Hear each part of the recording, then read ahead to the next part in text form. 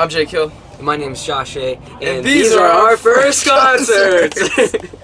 My first concert, it was actually Ozfest in 2007. It was like Ozzy Osbourne, like Static X, and a bunch of other bands and stuff. All I remember is that we were in the lawn section and there were like bottles being flown and stuff, so my uncle actually ended up talking to one of the people, and I got to see Ozzy Osbourne from like right behind the pit in like the seating area. And it was really cool, and Zakk Wylde did like a 12-minute long guitar solo of the Star Spangled Banner.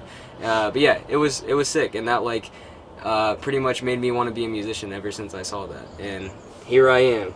Whenever I was a kid, like about 7 years old, I started learning how to play the guitar. I learned from like listening to like Slipknot, and the first song I like fully knew how to play was Crazy Train. And I got to go to Ozfest because like my uncle was a huge Ozzy fan, and he showed me like Metallica and all that stuff.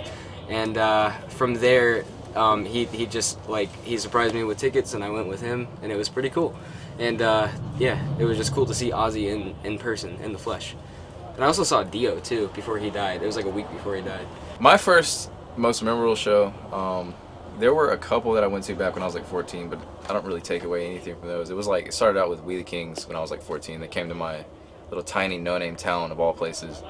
But the biggest one, which was like, I consider it my first show, it was Parkway Drive. Parkway Drive had always been my favorite band since I was like 16. And when I was 20, I went to Atlanta and saw Parkway Drive at the original Masquerade with the super bouncy floors. The intro to their Atlas album, I can't remember the name. I cried. I was so overwhelmed because I'd wanted to see them for so long. And it was just the fucking best first show experience ever. I got to scream Carry On for the first time. I'd always wanted to do that. And then from then on, I went to like, I went to every show I could within like a four-hour radius because I lived in like a no-name shitty town in Alabama, so I'd have to drive to Atlanta all the time. From then on, I went to like Ymir. I saw Reflections at some shitty bar in Pensacola. I think it was their last tour actually.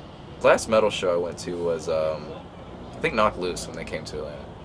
But yeah, man, that Parkway Drive show just kind of made me be like, damn, I want to do this shit. I didn't know I'd be doing it as a rapper, but here I am.